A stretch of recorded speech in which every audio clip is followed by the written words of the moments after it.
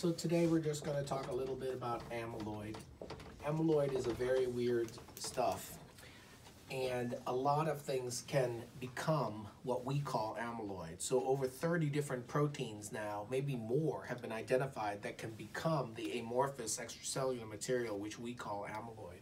Under normal conditions, proteins, as you know, assume certain folding patterns that allow them to do their job.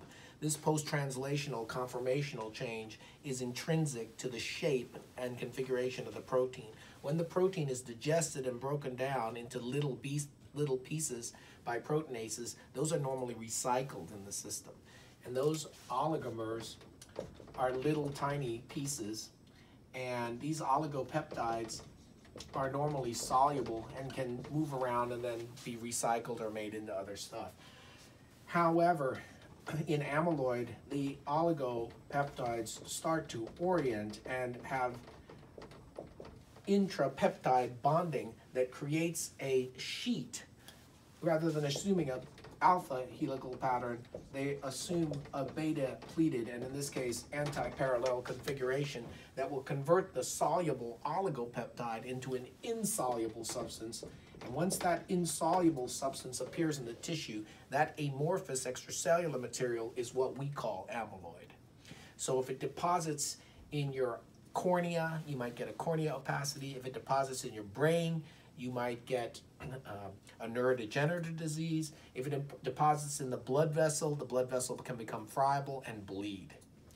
And those different types of amyloid can affect us in neuro-ophthalmology. So we have cerebral amyloid, and that can deposit in your brain and cause neurodegenerative disease. We've got amyloid angiopathy, which causes the blood vessel to be friable and causes intracranial hemorrhages.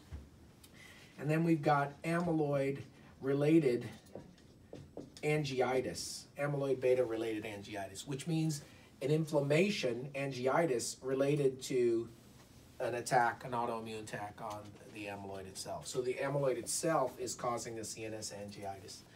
So these are the ways that it comes to us as primary CNS angiitis related to amyloid. So when we test for amyloid, we have to have special stains because it's extracellular. So the things that we are doing for extracellular amyloid testing are special stains called Congo red.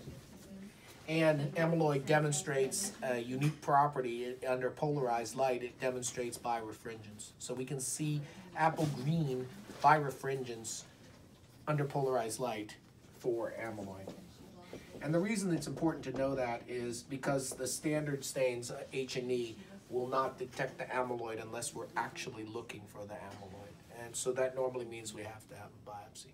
So the amyloid proteins that we have to worry about can arise from the light chain production, which is amyloid light chain, AL. So if you have light chain overproduction, those form the basis of the oligopeptides that become the beta-pleated insoluble sheet.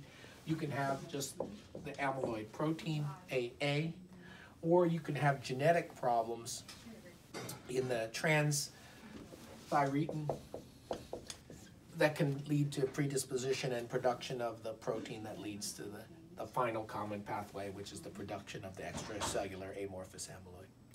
These are less common.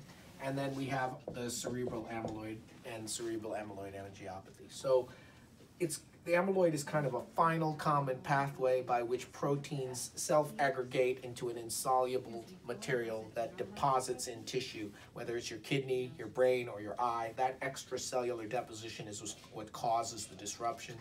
We need specialized stains to find it, and it can come to us in neuro-ophthalmology as deposition itself, bleeding from amyloid angiopathy, or an unusual condition called amyloid beta-related angiitis.